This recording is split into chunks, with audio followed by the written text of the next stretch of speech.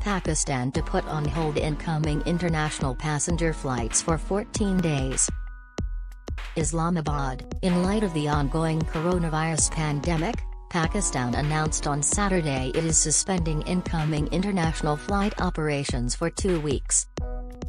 Dr. Yusuf said that a few international flights of Pakistan International Airlines will be allowed to return.